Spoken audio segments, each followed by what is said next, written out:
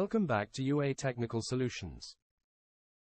In this tutorial, we will learn how to calculate AHU capacity in tons of refrigeration when required airflow in CFM, dry bulb temperature, wet bulb temperature and altitude are known. Find the video link in the description if you don't know how to calculate above mentioned values. Let's begin with the return air. Step 1 is to select the airflow by sliding the bar as shown. Step 2 is to select the altitude. Step 3 is to select desired dry bulb temperature. Step 2 is to select wet bulb temperature. For the supply air, you will repeat the same steps as above, just the airflow volume will change as per design, as supply air is always higher than return air.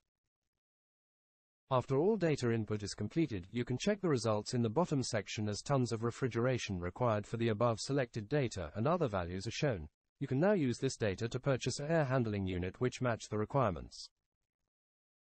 Thanks for watching. Please do subscribe us at UA Technical Solutions.